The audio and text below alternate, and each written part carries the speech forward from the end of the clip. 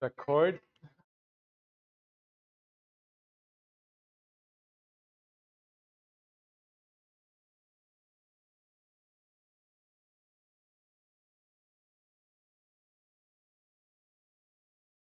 That's what I did.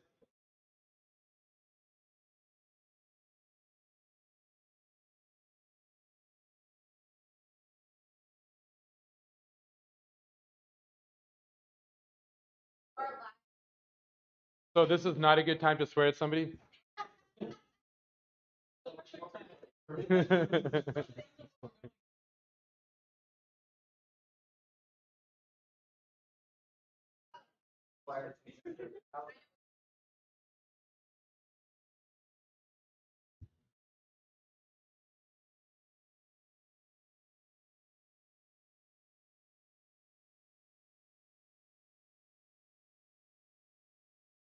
Gonna join us? Stephanie didn't beat you up, and you know, you didn't beat him up. He's still sinning. He's like, oh, he did. Good. Ah, okay. Hello? I'm still, there we go.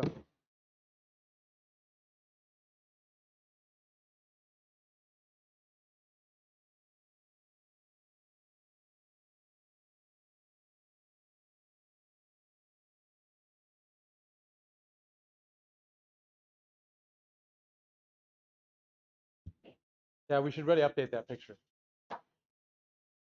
Okay, ready to get started? My name is Michaelis, and today we're going to be talking about PowerShell. Um, so to start, how many of you have, familiar with PowerShell and know how to, more than just how to spell it? Yeah, a few people. Yeah. Okay. How many of you people could actually go ahead and write a PowerShell function in what they would consider correctly?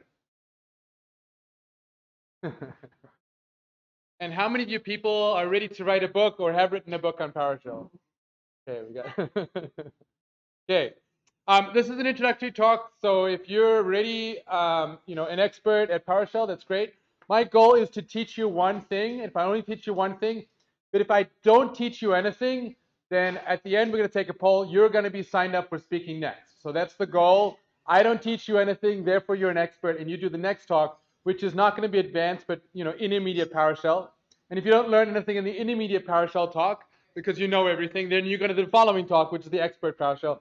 So I got the easy one. I got the beginning talk here. So that's where we're going to start. A bunch of topics, just sort of an overview of what we're going to talk, but I'm going to try sort of take questions and adjust as I hear what you guys have to say. But for the most part, we're going to do an introduction, sort of understand how to get into PowerShell and learn PowerShell to start.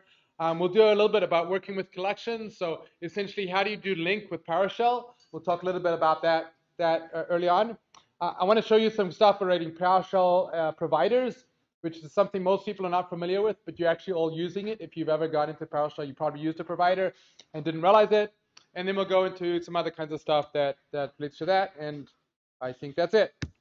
So before we start, anything I have to learn this. Like there's any questions that if we don't make sure you learn this, then we're not going to meet expectations related to PowerShell. Just so we clarify the scope of that question. Related to PowerShell, any questions that you guys want to make sure I cover in this introductory talk? What is PowerShell? Great, good question. Okay, we'll start with that one. What are other questions that you guys want to make sure I cover?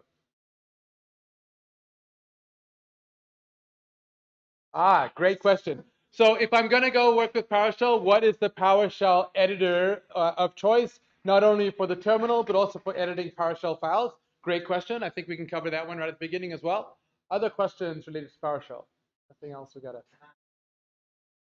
talk about commands. So we're gonna cover all of them. Yeah, okay. We'll make sure we cover every single command available in PowerShell, including the ones we haven't written yet. Yep, we'll cover that too. Okay, good. Any other things about PowerShell that you want to cover? That, there's a great question. Over command line, are we talking like which command line? DOS. Okay. So Josh would like to know why PowerShell is more important than DOS. So that it's a low bar there. We can probably cover that one. That's pretty good. Kevin.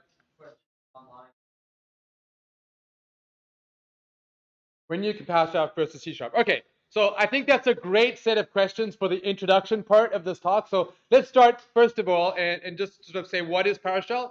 So first of all, PowerShell is a command line a command line shell. So CLI, if you like, it allows you to go ahead and use .NET on the command line. So that's sort of the first thing to sort of understand. If you are familiar with .NET, you now get to work with .NET and use it on the command line. And that itself is really powerful for .NET developers. The most important characteristic that I like to talk about PowerShell and what makes it fairly unique amongst almost all command lines out there is that when you work with PowerShell, you're actually working with objects, and they're .NET objects. And the reason why this is interesting is normally when you go type some text, we'll just say, hello,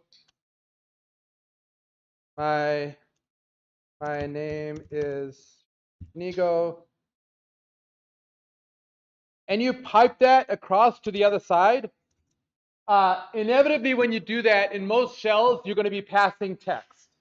So you're going to have some kind of interpreter on the other side, and you're going to go do something with the text that comes across the wire.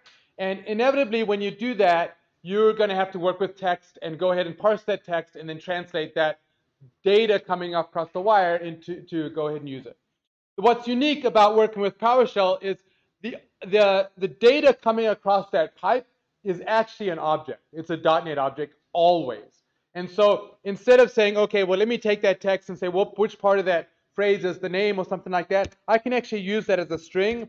I'll explain the syntax in a little bit, but I can go use that as a string. And because it's a .NET object, I have a whole bunch of members that are available to me as part of working with that object. So I can do things like you'd expect. I can go do things like get type. Because it's a .NET object, every .NET object supports the get type method. And so you can go ahead and call get type in it. And if I go do that and hit enter, you'll notice it comes back and says, hey, the data type you're working with is a string because we said everything within the command line is an object. I can do something similar. So for example, we could go ahead and take an int, or we could take a series of ints. We could pipe those across, and we can go ahead and do the similar kind of command. Again, I'll explain the syntax shortly, but $_ and now I can see what are the available things to me when I'm working with whatever's coming across the pipe. And we'll go ahead and do a .NET type on this one too. We'll see. It may be interpreted as a string. Good. So on the top right there, I have the hotkeys showing up. Yeah, so you can actually see what I'm typing. In this case, I have no idea. My fingers know, but I don't know what to type. So I did a dot control space will go ahead and pop up the different members that are available to on that member, and then you can just use the arrow keys to cycle through them, and you can use tab to select, and then enter when you're done, and then I can go ahead and enter again and go do that. And it's going to come across, and so it's telling me, hey, what I'm getting back in this case is an int32 because I passed in a .NET object, so I can now work with the .NET object on the other side. This factor alone, the fact that what goes across the pipe is a .NET object, is what I think makes PowerShell deserve to have the word power in the front of the word shell. It was what makes PowerShell powerful, and I think it's the most important characteristic, and is somewhat unique against predominant command line interpreters that are out there. That's a really unique characteristic. And what is an additional feature about it is that it's cross-plat. So you can now install PowerShell on, Windows,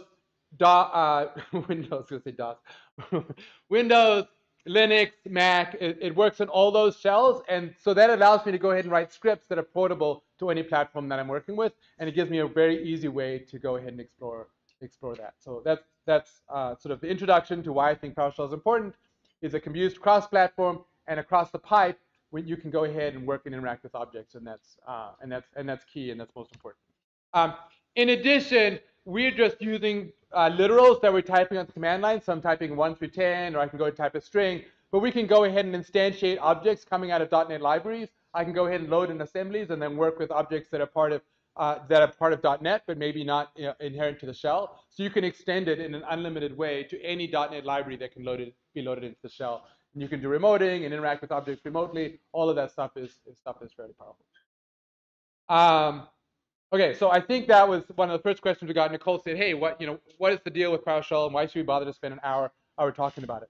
Another question was, okay, so I've heard of this thing called ISE, and I know there's a bunch of other ways to interact with PowerShell. Give me some idea of what the editor that of choice would be preferable. So the reason I bring this up is back in Windows Past, I don't know if you're familiar with that one, but there's one called Windows Past, and inside there, Windows Past, there was a PowerShell called Windows PowerShell ISE.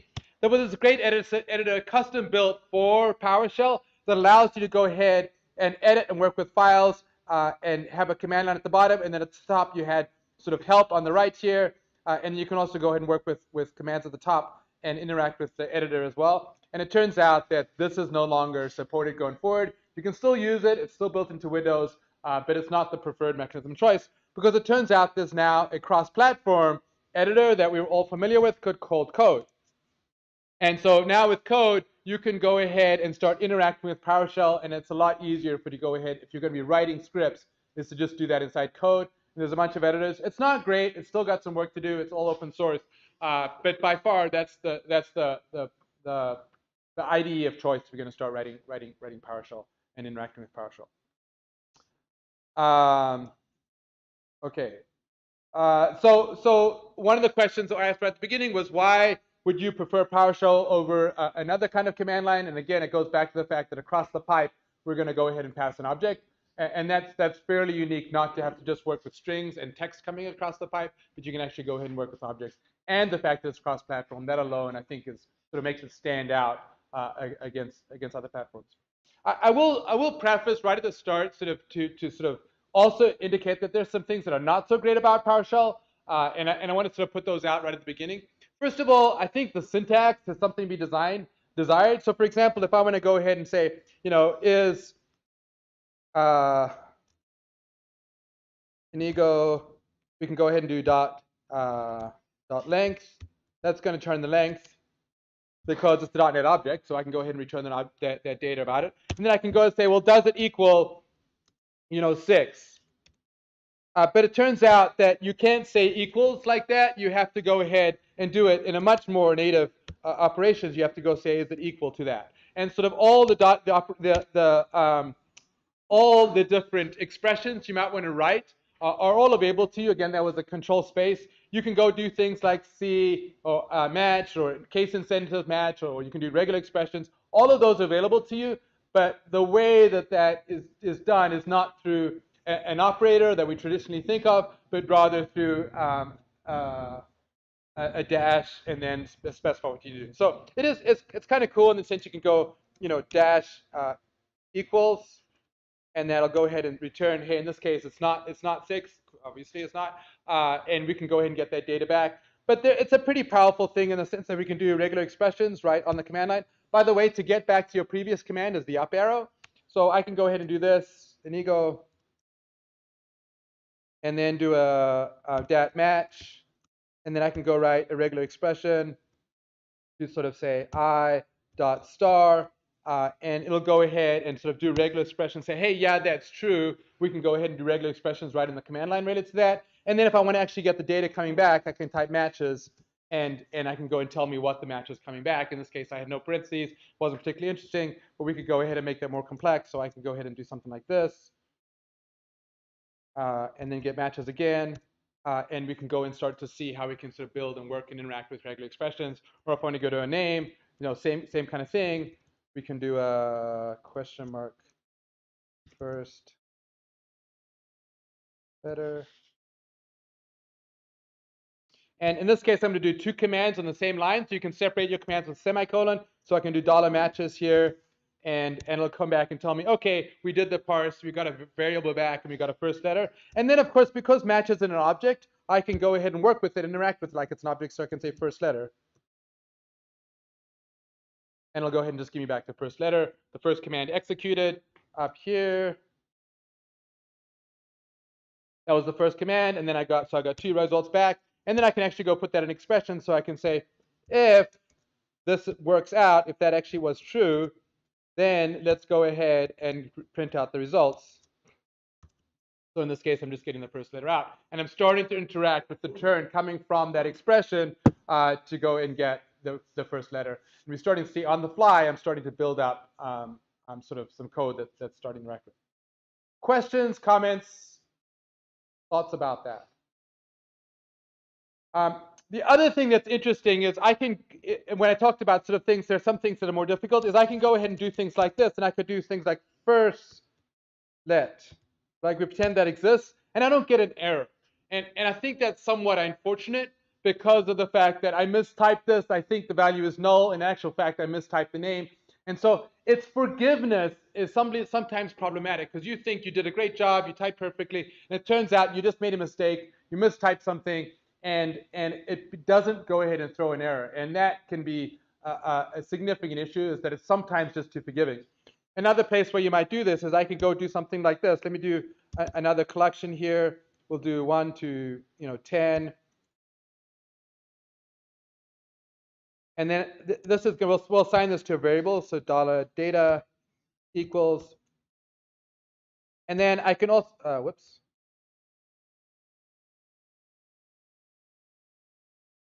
And then I can do $data dot count to go ahead and give me the number back. But it sometimes it'll be very, it won't sort of tell you that you didn't actually get a collection that you expected. So sometimes you'll dot count, and it'll automatically for you go, well, when assigning to data, there's not actually more than one item, so let me not make it a connection. Let me sort of decompose it out of the collection and just treat it as one item, and you'll do dot count, and it'll fail because the count method doesn't exist, because it was trying to be nice and helpful for you and interpret the idea that you had only one item, so no reason to deal with it as a collection. Kevin. Details. Thank you. That explains why the answer was 0 and not 10. By the way, Kevin's dangerously close to having to do in the next talk at this point. Okay, so some other things just fundamentally that you should be helpful to understand. We talked about the fact that there's operators, and I showed sort of one way to go get those operators is to go do that. One of the nice things here is there's a like expression. So instead of having to know things like regular expressions, which are a pain, I'm not going to do like on a non-string. That would be silly. You can do, let's say, not like. And then here we can go ahead and specify, star O. And let's go ahead and do a not like expression related to that. So we can, again, you don't have to do regular expressions. There's much more simpler ways to interact.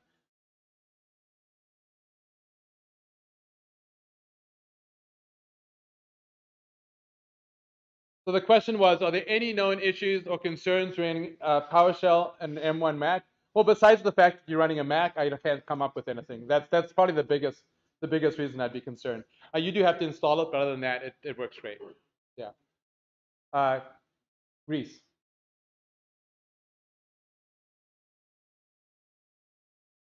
Yeah, thank you. So Reese pointed out that I actually have a discrepancy here. Sometimes I go ahead and wrap things in double quotes, and sometimes I wrap them in single quotes. It's actually a really important point. So let me talk about that. It turns out you can do string interpolation. So we'll go ahead and assign a variable $name equals Inigo. But first we'll change back to US keyboard. And then we can go ahead and do, let's do a last name, $last name equals Montoya. And then we can do $first name equals $name. And then we can do $name equals, and here I'm going to use double quotes. I'm going to go ahead and say first name, $first name, space, $last. I'm using the space name, the control space to go get the IntelliSense to put in there.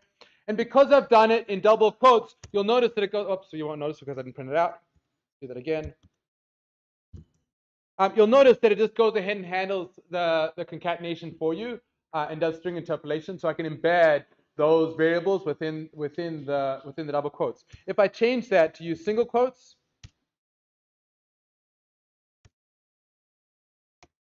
then it goes ahead and doesn't do the string interpolation, and I literally just spit out whatever I had in the string. So generally speaking, this isn't always the case, but if you're going to work with regular expressions that have lots of interesting syntax, it's frequently a good idea to go ahead and just use single quotes. And yes, of course, you're doing substitution inside your regular expression, in which case you want string interpolation to do that. Since I was doing relatively simple regular expressions, it's hard to become simpler than that. I went ahead and used single quotes rather than double quotes. Great, important distinction. Just from a guideline perspective, if you don't need string interpolation, use single quotes. And whenever you need string interpolation, use double quotes, but default to single unless you actually need a string interpolation to occur. Kevin.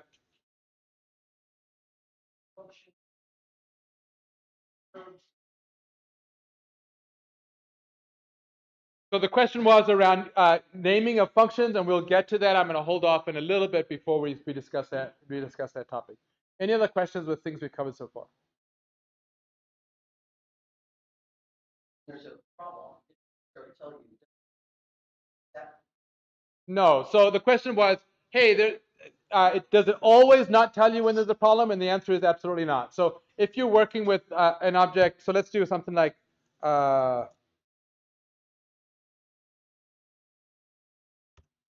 if you're trying to call it on a member like that, that's not going to occur. That's not that you better call members that don't exist.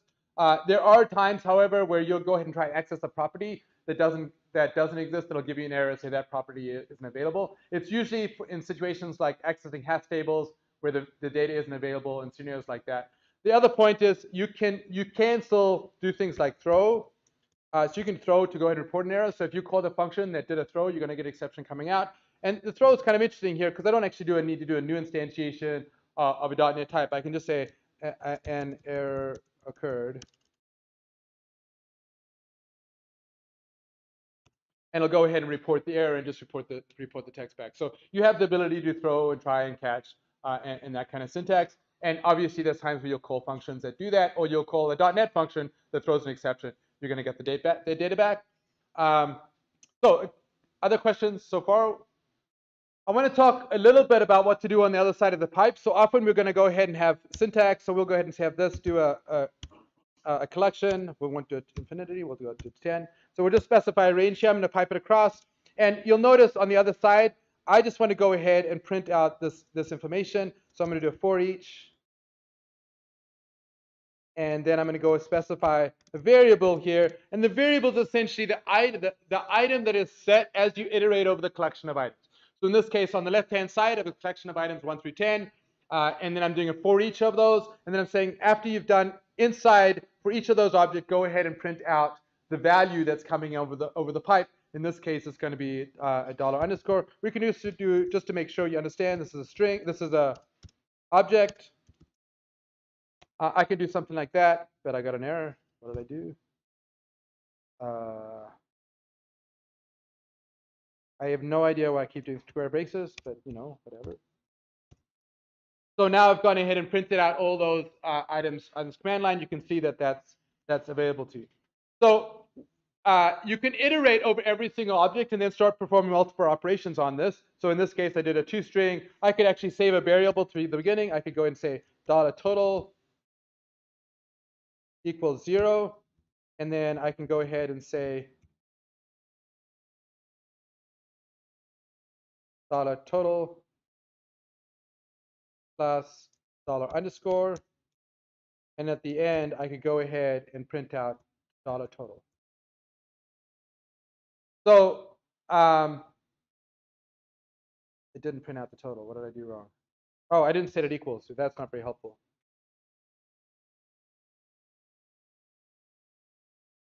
So there you can go ahead and do the totally up the objects. You'll notice that when you do the operator equals, if you're doing assignment, there are operators like plus equals to do assignment. There's just not comparison operators without using a dash, the dash type syntax for those related to that. Then whenever there is a return, that is going to escape out of the pipe. And so in this case, because I did total plus, there was a return from the plus operation, So it took that and signed it out and just spat it out of the pipe, and I got more. I got 10 of the items because those were all returned. Since total at the time was 0, they all returned to get that data back. What's really interesting about that is that it can turn to bite you, and this is another place. I think this is probably one of the first guidelines I'd give specifically, is when you declare your variables, if you don't go ahead and declare a variable and specify that it's equal to something, it actually ends up in your pipe, and that's very, very dangerous. So whenever you declare variables, you always want to go ahead and assign them something. Otherwise, it will take that variable and throw it into the pipe, and it will pop out on the other side in ways that are very unexpected and can be very confusing. So one of the guidelines, and this is a like always guideline, is always go ahead and assign your guidelines, your variables initial value. Otherwise, what you're essentially doing is take the total and put it into the pipe and send it across the wire. Send it across the pipe, and you don't want that to happen. So you always want to assign your variables. You can also go ahead and give your variables data types, and there are a few keywords for data types. In this case, I'm going to go ahead and declare it an int. So I'm initializing it and specifying the data type because PowerShell is fairly loosey about typing and things like that. I have a best practice. I wouldn't say you always do this, but you're pretty close to always. Is I would always specify the data type when you're declaring a variable, so that it isn't end up being something you're surprised by. And so one of the things I do is, number one, always assign your variables when you declare them, and secondly, always make sure you specify the data type as much as you can. If the data type's really complicated, really long, then sometimes you might want to not do that, but for the most part, that's a really helpful thing to do. So we've talked about the fact you can do for each. I can iterate over a collection. You can also do things like where. So we can go ahead and let's just go ahead and put data. We'll declare it as an int array, and we'll go ahead and assign this 1 through 42, because what other number would you use? And then we'll go ahead and say data, and here we'll go ahead and pipe this across. And instead of saying for each, we're going to go ahead and say where object. And here we're going to say, let's go ahead and do it whenever dollar underscore mod, I don't know if that works, mod 2 dash equals 0.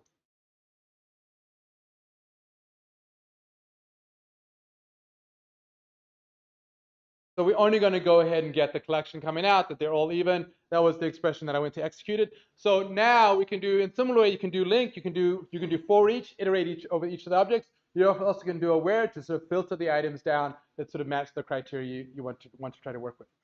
Now, there's a whole bunch of objects that you can do. So you can do star dash object, and you'll notice there are a whole bunch of commands. I'm just going to pair through them. So you can measure object, register object, and so there's this whole idea of being able to do things with object, but the expressions that are frequently used at the beginning are sort of your where and your for each to sort of filter criteria.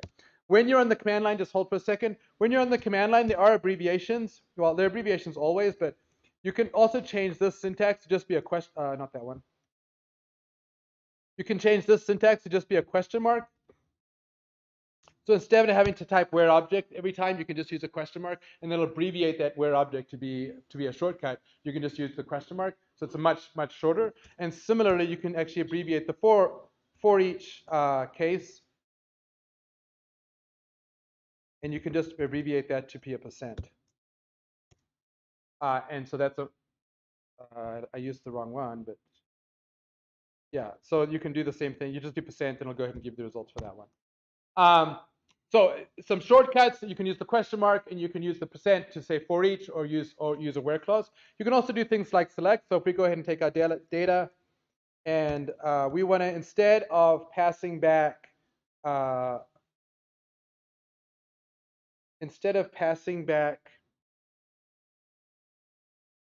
I'm trying to think what I can do with integers. It's not very interesting, but I can pipe this into a select object. And here I can go ahead and do a transformation in the same way that you do with the select with link. So we can do a transformation. Let's just go ahead and transform this into be $_.toString.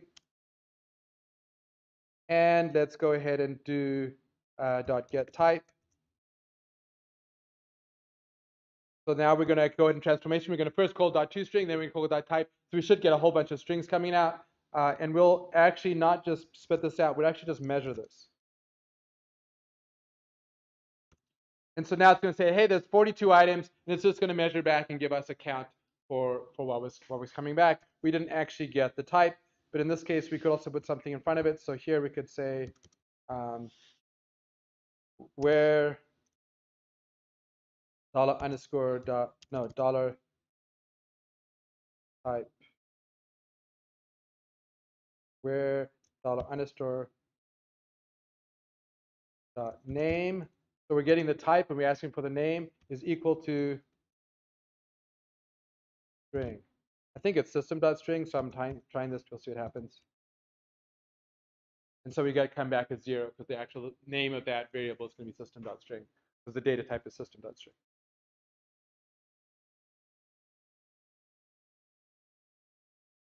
Oops, we still didn't get back.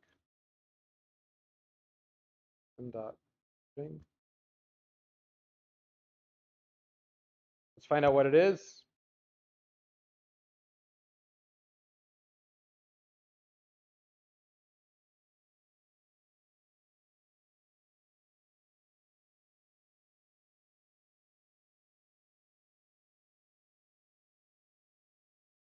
Okay, we did select object, toString, get type, and then we did for each print out the name, which is system.string. So somewhere I mistyped something.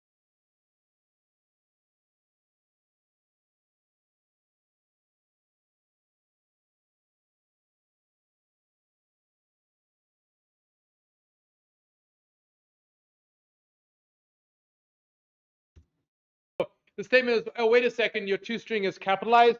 So PowerShell is not case sensitive. You can make expressions be case sensitive, but it doesn't matter what casing is case sensitive. In the vast majority of cases, there's some corner cases where it behaves weirdly, but for the most part, PowerShell is not case sensitive in the operations you do.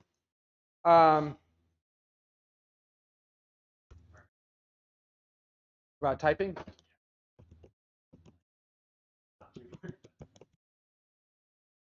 Yeah, great. So what actually I did like what you were doing where it's like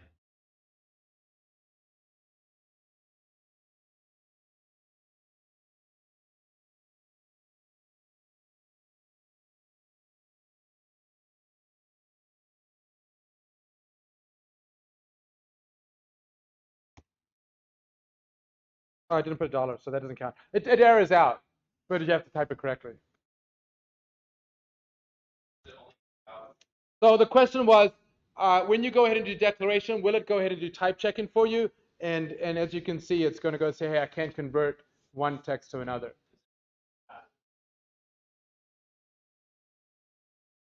So now if I tell, so first of all, I couldn't declare it, but the question was, what if I go ahead, obviously, if I go to text and assign it something here? So it's still not going to allow.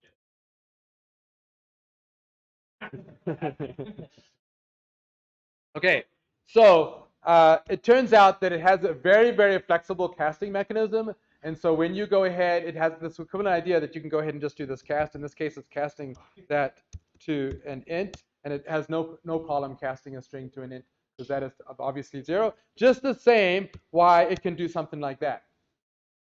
Right? And in fact, just to understand how loose this is, I can do that. Remember, text is an int. It's not. This is really confusing code. Let's redeclare text just to make sure we're clear. Text, we'll go ahead and make this a number.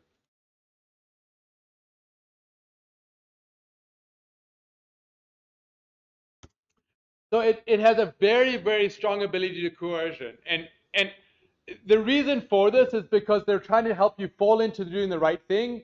As somebody who's spent way too much time programming in PowerShell, I actually think it ends up resulting in you having very confusing and surprising results when you don't expect them. I'd much prefer that an error occurred. But it has this idea of coercion that if it can coerce the type into what you expected it to be, it will do so. And so in this case, rather than you having to go ahead and call, parse or something like that, it just does the coercion for you and handles that conversion. So in the case of an empty string, it is also coercing that and going, well, presumably you meant 0, so we'll just go with that. I think this is very dangerous. In fact, I would actually argue this is one of the things that detract PowerShell from being easy to program and easy to work with.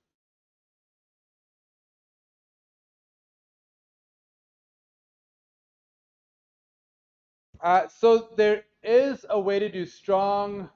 I don't remember. So when you're scripting, there's a way to say, I don't remember this. So the question was, is there a way to go ahead and have this be more strongly typed and not do that coercion? And I think there is. I just can't remember the syntax. Let me see if I can find an example of this.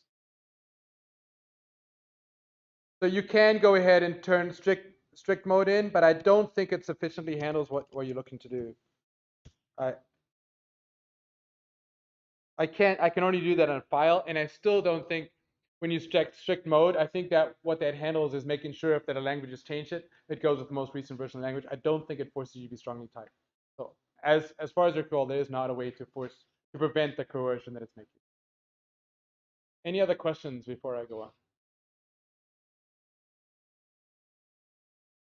So more importantly, before we badmouth it too much, the statement was PowerShell is TypeScript. What I'm really going to take out of this is to say PowerShell is script, and it is absolutely script. And I don't want to badmouth it too much by calling it JavaScript, but I'm sorry. But it does have the same qualities of JavaScript. It has slightly more time spent engineering JavaScript. Recent version of JavaScript obviously better, but it definitely is a scripting language which allows you to do which allows you the feel and the type safety that comes along with the scripting language, and that has both good and bad about it. I mean, for example, uh, at the extreme, if you're writing unit tests and you want to go ahead and put a mock in for a function, that's very easy to go ahead and change behavior even on an object. You can go change the behavior on an object that's already there because you can go ahead and inject code and change that behavior, so you can easily mock something out. And that's a really powerful concept that turns out in C# or a strongly typed language is a lot harder to work with and makes testing in many cases easier for certain scenarios. So other questions before I go on? So one of the things we did here is you have the ability to go ahead and save all your commands. You can go ahead and save the history. So we can go ahead and look back and see what all the history is. So one thing that's useful about this is I can now go get the fifth command here, and I can tab it out and tell me this is the fifth command that I went ahead and ran. I don't want to spit out my. So we can go sort of say 82 and tab, and it'll go ahead and pull back the 82nd command, as you can see right in there. And so that's a useful thing to know is you want to go back and look at your history, you can go do that. But you don't actually have to do that. You could just go like this, version, and then do that, and it'll go ahead and iterate through all the commands you have previously executed. What's really powerful, so the only restriction about that is if you close down the shell and reopen it, you can go ahead and use the up arrow to cycle through previous history even after the shell is closed. What you can't do is use the pound to navigate through previous history that way. You have to use the arrows to up arrow to get it. There is a way to program it to do that. You can extend your profile to do that, but it's not out of the box. Bruce.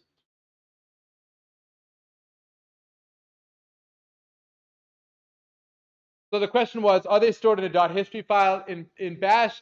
I don't know exactly where they're stored, but you can get them by typing history or get history. So if you want to go see them, and there's a alias for that is just H to go and get them back. I don't know what the backend storage mechanism, because I all get history and I have them all. It didn't really matter to me. Other questions? What did I do with the pound sign? So with pound, you can recall any command. So you can type in a previous thing you've typed and just push tab, and it'll go ahead and allow you to tab through those. So if we did let's do something with text. So $text, and I can tab through that, and it'll go ahead and all the things that actually contain text, and I can pull that up. So that you rarely have to retype the same command over. If it's recent, you can just type up. But if you wrote a really complicated command, you can just do pound, and I think what did we start with? We started with data. So I can just tab through everything that contained data. It'll go ahead and pull up and allow me to tab through it and get access to that. And if you want a specific number, I could just keep using a specific number, say 82, and hit enter. 82, and then hit tab. And it'll go ahead and pull up that command every time, so I can re-execute it over and again, or edit it. Other questions? How are we doing in terms of speed, content, fast enough, slow enough? Is this helpful? How many people have not yet learned anything? Remember, I'm trying to keep tabs, make sure we got somebody to speak next time. So I suspect some of you are lying, but that's okay. We'll let it slide this time.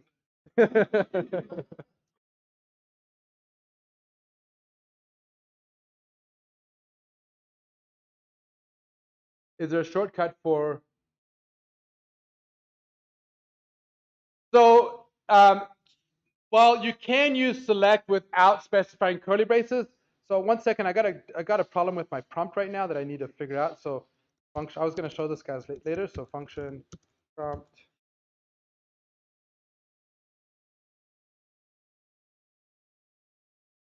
Sorry, we had an error going on there. I'm not sure what it was, but the question was, is there? So what you can do is if I can go ahead and select, let's go ahead and do string dot. I did the T cup uppercase. That bothered somebody before. I would hate to do it twice. String dot get type dot get members. So you notice I get a whole bunch of data back here. Let's go ahead and spit that out slightly differently. We'll go ahead and put it into a format. We'll select the first one.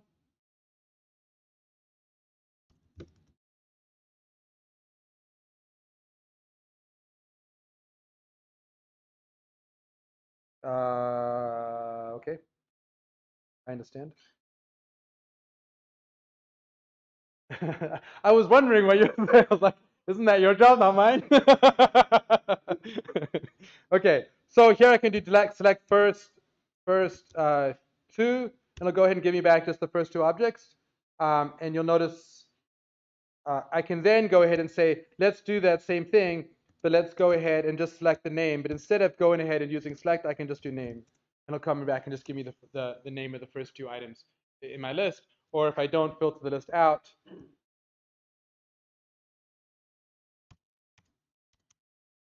you can do that. But I don't think that's answering your question. Let me repeat the question. The question was, is there a shortcut for select object, just like there is for where and for each? And the answer is no, except if you use for each, you can pretty much do a select in many cases. So when you iterate over the for each, it's the same syntax. So here in this case, I selected just the name, but I could do the same thing with, I am doing the same thing. So let me explain. You can do select dash object. And then in here, you can specify just certain properties to go ahead and get back out. So I can say dash expand property, and then I can do name, and it's going to go ahead and select the name. But that's the same thing as doing a for each.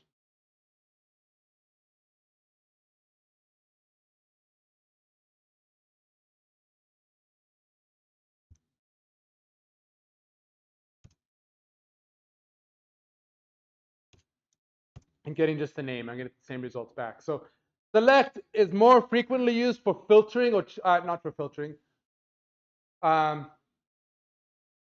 Yes, it's for filtering for things like uniqueness or the first set of items or the last set of items. So it's filtering based on the quantity usually. But unlike with the where, it's actually filtering on criteria, you can go and do select, that actually coming back and giving you the select dash object. And then here you'll notice it's got things like unique. So I can go ahead and filter the unique, or I can say dot first, and I'll go ahead and give me the first and I'll specify the number, first 4 items. Or I can go ahead and say last. Yeah, so I showed an example earlier. Let's put it up. Dollar property, whoops, pound property. So here we did an expand property. We're just selecting a single object, or you can go ahead and do property and then specify you want multiple. So if we want to get name, what are we getting? Members, return type.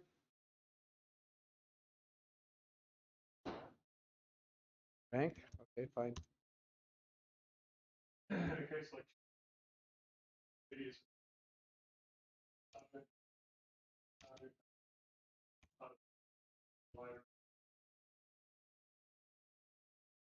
Right, right. So in the select case, you could go ahead and filter either horizontally or vertically without specifying criteria, and that's true. You can, of course, do that in a for each loop because you just go ahead and select the two properties you want to go ahead and return. So there's a lot of overlap between those two.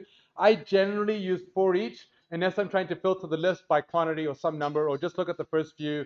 Or Phil's right, trying to select which members are available. That's a fairly common thing to do as well. So I I've never really thought about when I use which. There's a lot of interchange there, but I don't know of a shortcut for that.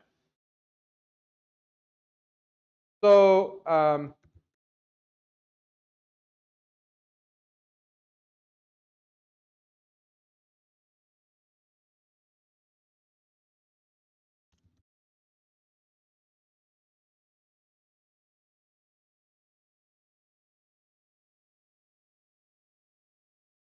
So you'll notice that you can actually go ahead and iterate through the aliases to go see what they are. And so I went and did an alias and said, what are the aliases here? And I said, get alias, and it tells me what the alias is on this environment. And you can set your own alias as well. So in this case, it's telling me, hey, these are the aliases available to me on this one. And if I want to go create additional ones, I can go set -alias and say something like BC. And then I can point to where my beyond compare file is, which I don't know.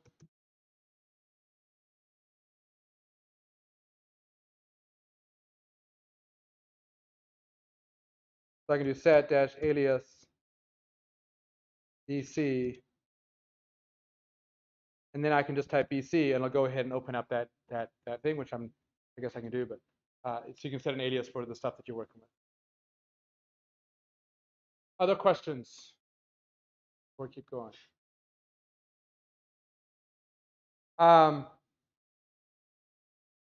Let's quickly look at creating a function. So you can go ahead and declare functions. Again, I'm going to do this on the command line. So in this case, I went and created a BC, but it seemed like in order to do this, I wanted to find a file and then create an alias for the file that I found. So that seems like it'd be really useful if I know that there's something on my computer. I want to go ahead and create an alias rather than going and finding the path. And in this case, I used cut and paste. I felt kind of guilty using cut and like, why am I using cut and paste in the command shell? I use my mouse. It's against my religion. Kevin, go ahead.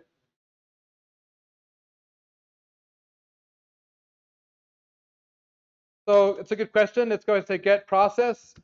One of the things you'll notice when I call get process is all commands that are correctly written are singular, not plural. So when I say get process, it's going to give me back all the processes on the machine. There's not very many. It's not doing very much.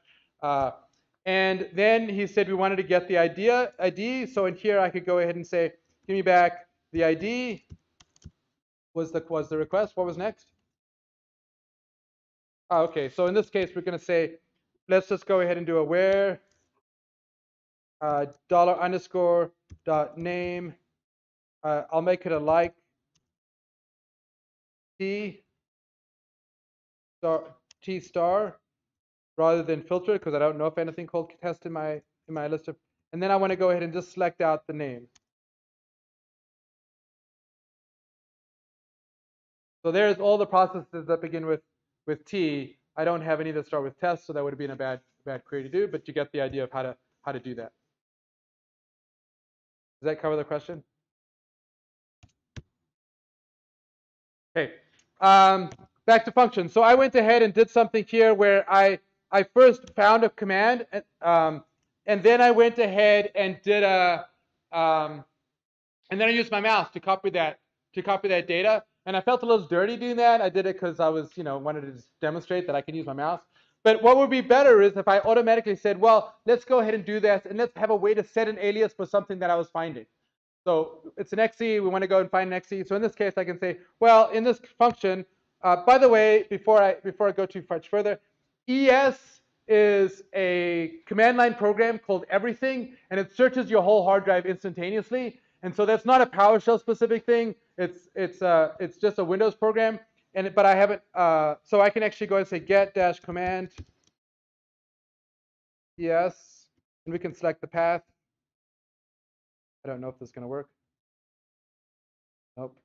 Nice idea. There. So in this case, you'll notice I've installed the program. Getting really hairy. We're getting many different levels. There is a program out there called es.exe, and so I can use es to go find everything. So I searched my hard drive pretty much instantaneously, found a file, had that name. But it would be nice if I had a way of creating an alias for any exe that I happen to think was on my hard drive. So in this case, we'll go ahead and do a function. So we'll go ahead and say function. And we'll go ahead and say set exe alias to go ahead and set it. The first thing you'll notice when we go ahead and write in this function is I've gone ahead and got a naming convention set up. The first part of it is a verb and then a noun. And generally, when you want to write PowerShell functions, you want to follow a convention, and the convention is that all your functions should have name dash noun. You can go ahead and provide aliases that are not following that convention. For example, if I want to do a dir, let me just do this. If I want to do a dir, I can go ahead and see all the items in my directory, or ls for those of you Linux folks or Mac folks. And those are not actually the commands. Those are just aliases to the commands, but the actual command for something like a list is get child item. So I can do get dash alias ls, and you'll notice that that's actually a shortcut for get child item. And so a lot of the Linux commands, a lot of the Windows commands are mapped into aliases that point to functions that are written as part of the framework that are included. So both dir and ls do that. So when I went to declare my function, I'm following the naming convention that we're going to go ahead and have a verb and then a noun. It is actually more restrictive than that. Best practice is to make sure your verb is actually a member of the get verb collection. So I can say get verb, is this a valid verb to use? And so I can call get verb and do it. But it doesn't have things like get verb, verb dash, let's think of one. It's easy to come up with ones that are not in the list when you're not actually speaking. Let me think of this. Get dash verb concat. That's not a valid verb. Right? And so you need to try to sort of restrict. At worst, there's always the verb invoke. So you can always use invoke as a verb, and that'll go ahead and let you do stuff related to, I'm calling something that I don't have a verb for that you can do it. But as best as possible, you try to limit it to the set of verbs that are approved. And the reason for that is it's a common convention, so we all get used to doing stuff. And so you can imagine there's a get, and then there's a set for most of the commands, things like that. So we went ahead and defined a function here called set alias. Inside here, we're going to go ahead and execute some code. So we'll go do an ES, and we'll go ahead and take a parameter. So my parameter is going to be a string for the name that we want to get in. So we're going to do a $name. And then we're going to do, sorry, I should have put that inside params.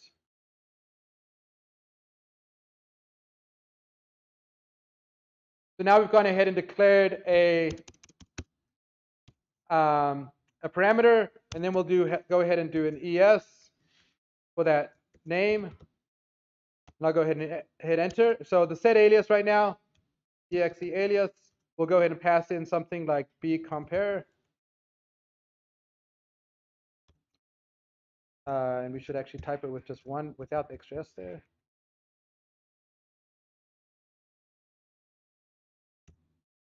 And so it's going to go ahead and run that command inside a function because we just created a function for that one command. Now in this case, we haven't helped ourselves because we got one command, we wrote 3 commands to do it, so we need to actually do something more. So let's go ahead and take that data, and let's go ahead and get this back as a result. $path equals. Now it turns out, you'll notice in this case, I get 2 items back. And so I want to go ahead and make sure I only get the first item. We don't want to get a whole bunch, so we're just going to take the first item. So we're going to say pipe this, and we'll go select dash object dash first one. We're going to go and just get the first one, and then let's go and print out the path, $path, so people can see what the result was. And now we can go ahead and run that function. So we're getting back the result. We've just gone ahead and programmed a path here. And then the next thing we want to do is actually go ahead and call set dash alias. And we also need to get the alias. We're going to set it to the path. And so now we need another parameter. Let's put it here.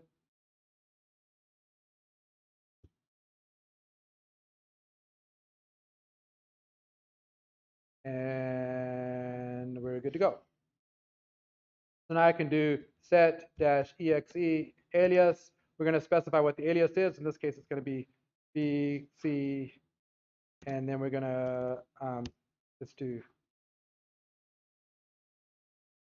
And then the command that we're looking for is bcomp.exe. Okay, so we're going to go ahead and set an alias. So now, in theory, we have an alias called bcomp.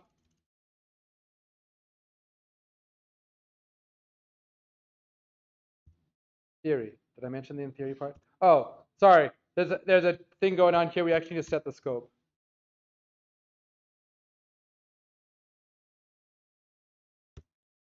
Oh, what?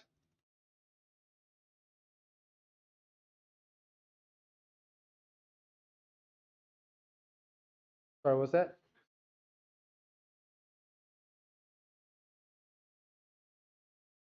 No.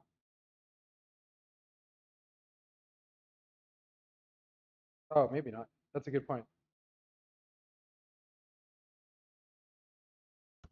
Thank you.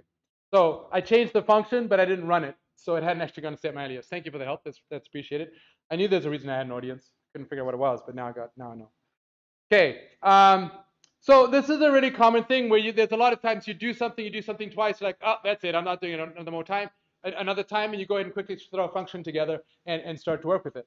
Of course, now if I do this and I go and start another session inside my Windows terminal, that function is not going to be available. So set dash exe, you'll notice this no tab, there's something else going on there. There's no tab for that get dash command set dash exe star. There's no command for set exe alias. That's not available. So we want to make this available inside other environments. And the way to do that is to open up your profile. So I'm going to go ahead and do code $profile. And the profile variable here, $profile, it maps to a specific path within your user drive that you can go ahead and then start modifying. And so you can put functions in here that allow you to go and actually work with your profile. We are out of time. I don't know what we should do. So question?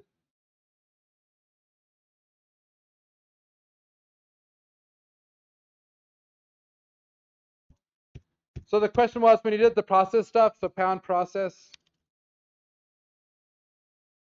and we want to go ahead and select out more than one property.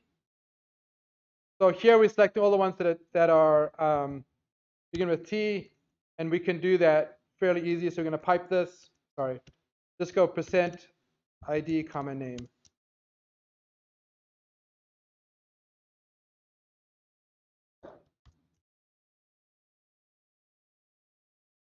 But there was a way to do it the way I did it, which is maybe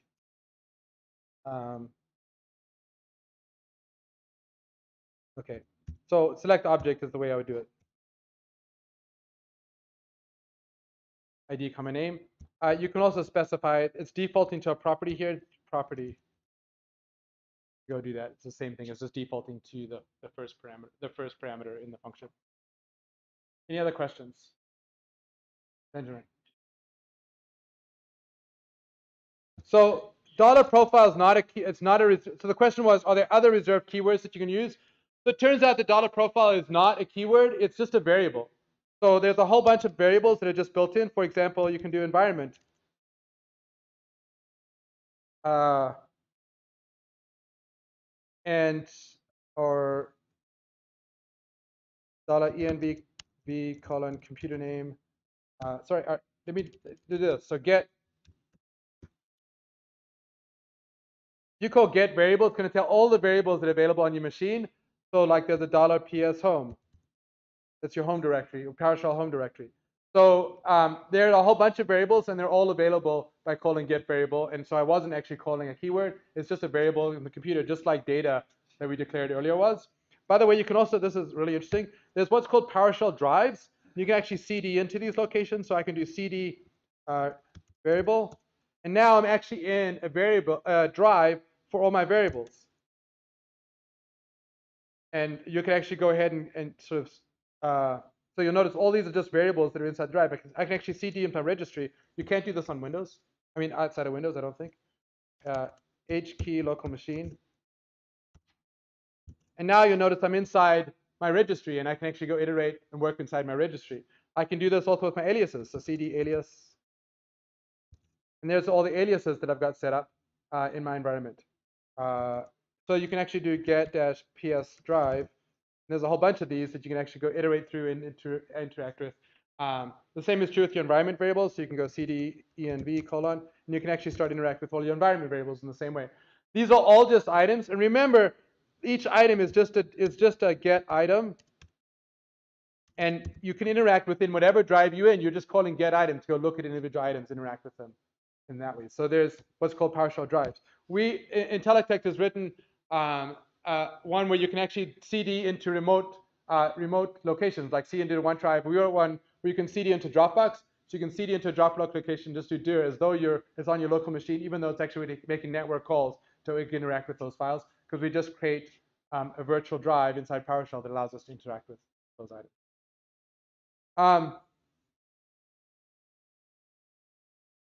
We are out of time. So rather than going ahead and opening up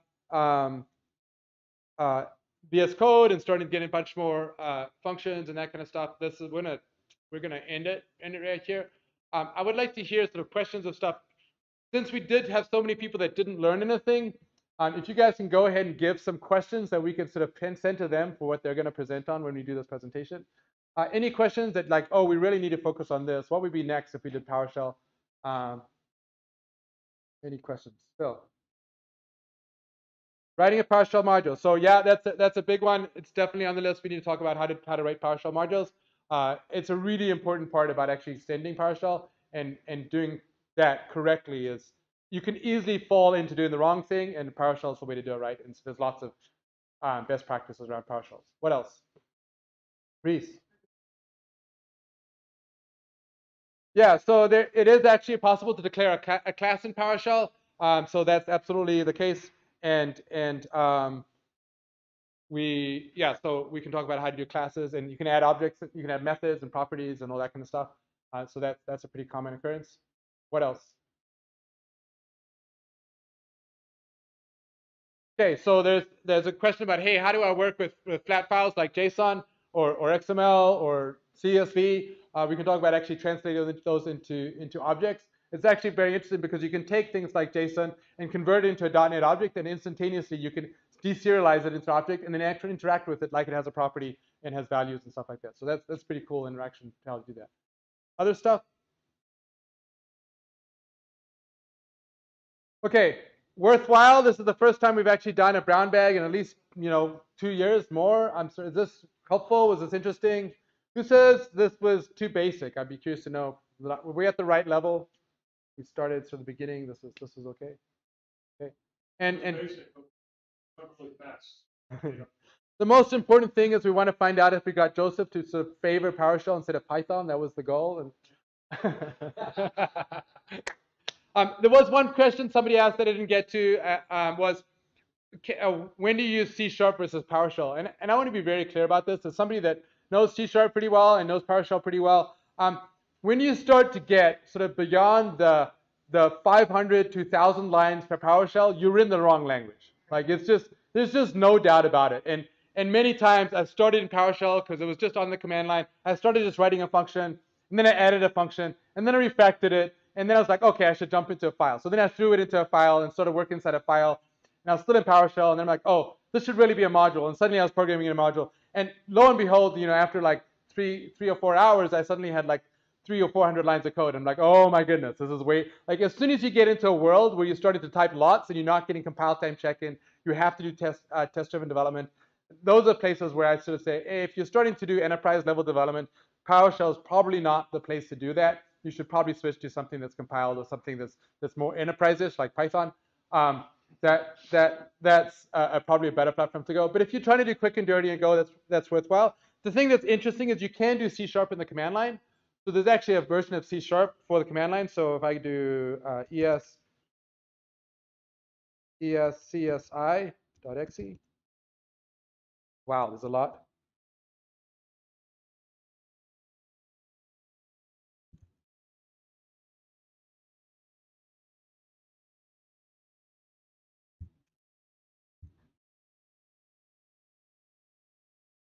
So here is a command for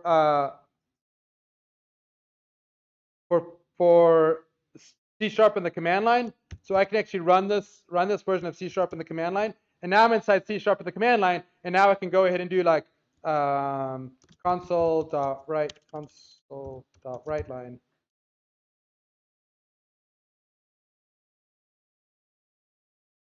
Test.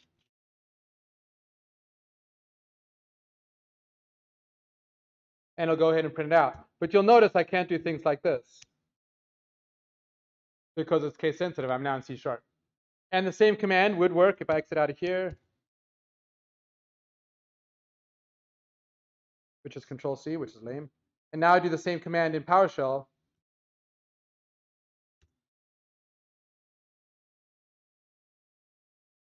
I think I'm PowerShell.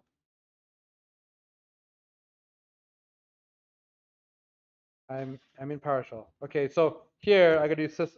Oh no, sorry. This is static.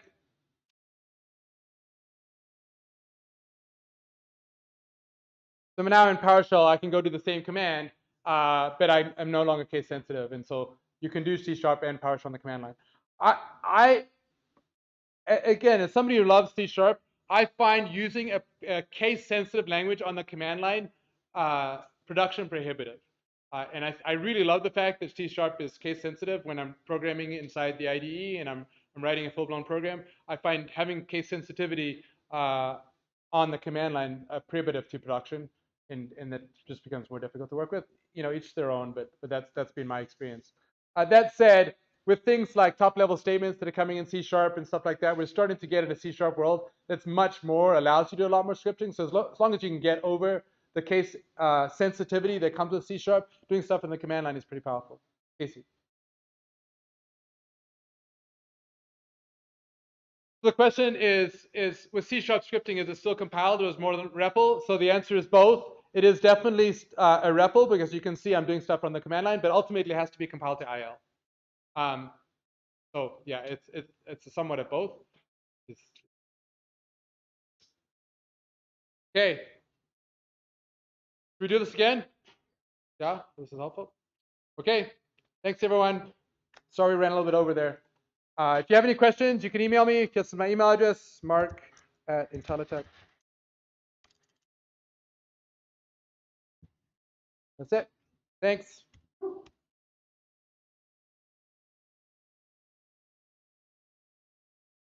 Am I off stage, Kevin? No. So don't say anything about the audience right now.